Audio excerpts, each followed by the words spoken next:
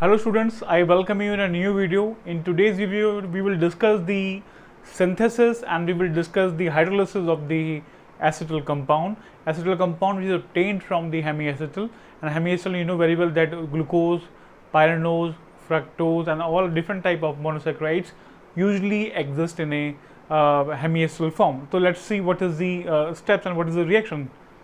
This is the reaction you can see here. I am just writing glucose in a 6-membered form and glucose in a chair form.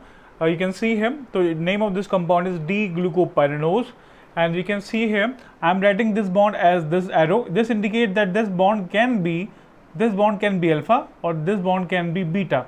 So aromatic configuration can be alpha or aromatic configuration can be beta. So when we treat our glucose with alcohol in presence of a trace of acid, we observe the synthesis of a compound which is known as acetal. Acetal contain OR and hemiacetal contain OH. This is the main difference between hemiacetal and acetal. You can see here when alcohol in presence of acid is treated with hemiacetal only. Oh, I'm sorry, I just forgot to introduce the oxygen. I'm just sorry for that. Yes. Now, so we can see here when alcohol is treated with H positive, you treat it with acid, only aromatic H is affected. You can note this down very clearly. When alcohol is treated with H positive, only aromatic H is affected, not any other H, which is not any other OH is affected by presence of acid. They remain intact. Only aromatic OH is affected. I will explain the reason why it is so in the later section. But before that, just see here what is the change in presence of acid and alcohol. So this is the mechanism of acetal formation. You can see here this is, you can see, quite complex. It is appearing to be very quite complex structures, but they are actually very simple structures. You can see here systematically this is D-glucose. I am just writing D-glucose in any alpha form, or it can exist in a beta form.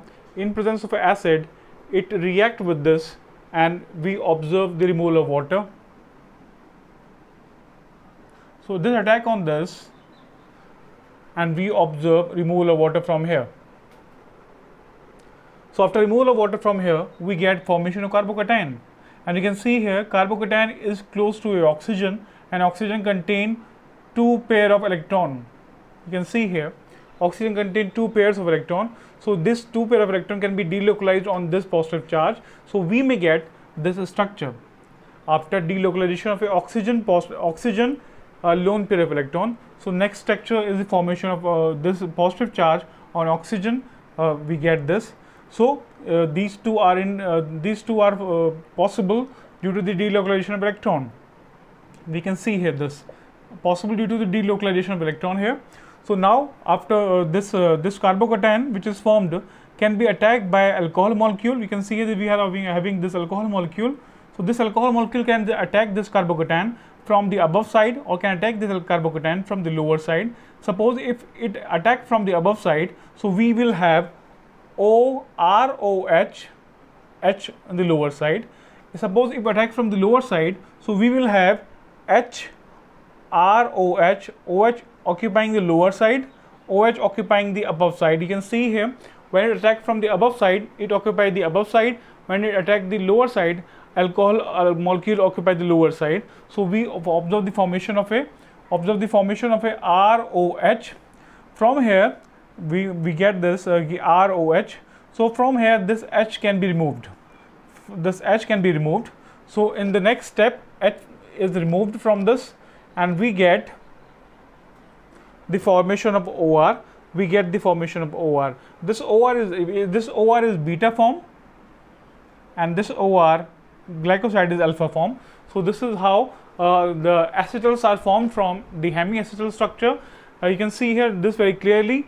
This OH protonation to observe dehydration step, we get this carbocation delocalization with the lone pair of electron. So one important point you can note here is that only this OH is affected because only this OH will give you carbocation, and only this carbocation can be delocalized by this lone pair of electron. So if carbocation formation is observed here, no delocalization with this oxygen will be possible. So hence only this OH are deprotected. You should note this down. this only anomeric OH is deprotected because they have a tendency to undergo delocalization with the lone pair of electron of oxygen. No other OH can show you such type of delocalization reaction. So we observe this in a resonating structure. So after this, this carbocation can be attacked by alcohol from the lower side and from the above side. So we get this ROH and we get ROH in the occupying lower side. Removal of H positive to get removal of H positive to get OR. Removal of R positive, removal of this H positive to get OR. So this is what we get. This we started with hemiacetal, and now we're getting acetal. So acetal can be beta and acetal can be alpha. Alpha can be alpha and acetal can be beta. So this is the mechanism of the hemiacetal to the acetal formation. So after the formation of acetal, it must be clear to all of us that all acetals are acid labile, means they are not stable in acidic solution. They are stable in basic solution, they are stable in a neutral solution, but all acetals are acid labile. They are unstable in acidic solution, and when you add acid to the acetal solution, they revert back to the formation of hemiacetal.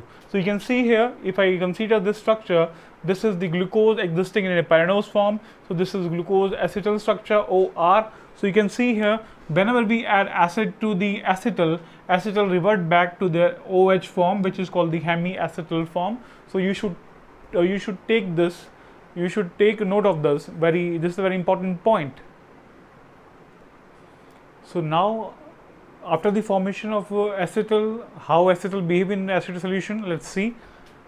Acetal, this is acetal containing OR. When I treat this with H positive, I treat this with any acid, this H positive will attack on OR and will give us ORH. This ORH then easily cleave with bond to give us OH, to give us this H positive. This H positive is the carbocation formed. This carbocation can show us delocalization with lone pair of electron available on oxygen to show us this type of structure. This is also possible. Now this structure, you can see again the carbocation showing as positive charge. This carbocation can show the attack of water from the above side or from the lower side. When attack of water occurs from the above side, we observe the formation of OH lying on the above side. When water attack occur from the lower side, we observe the formation of OH lying in the lower side. So you can see here, from acetal, again in treatment of acid, we are getting mixture of a both. We are getting a mixture of a beta and mixture of alpha hemiacetal form. So you should note that the conversion of hemiacetal to acetal always give us the mixture of alpha and beta, and similarly conversion of acetal to the hemiacetal always give us the mixture of alpha and beta. So this is the complete mechanism of the acetal to hemiacetal and hemiacetal to the acetal formation.